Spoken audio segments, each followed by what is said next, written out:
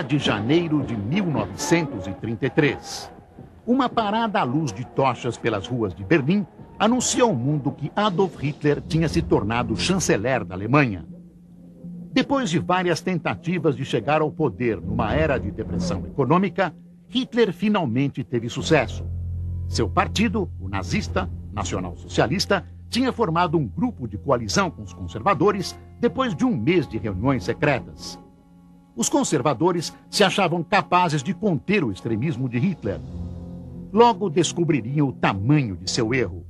O nazismo dominou rapidamente a Alemanha. As colunas de Hitler marchavam pelas ruas, saudadas por enormes multidões. Uma vez chanceler, Hitler não perdeu tempo e começou a ampliar seu poder rapidamente. Restringiu a liberdade de imprensa e de expressão.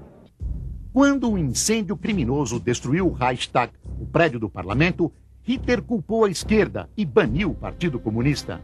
A destruição do Reichstag simbolizou a agonia da democracia alemã.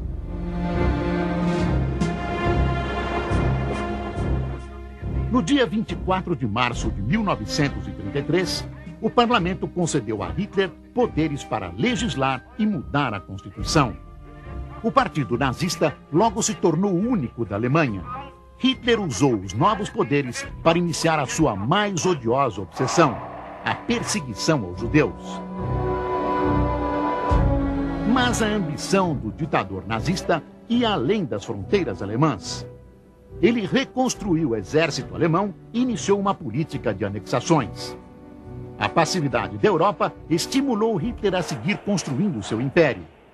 O mundo pagaria um alto preço por sua cegueira.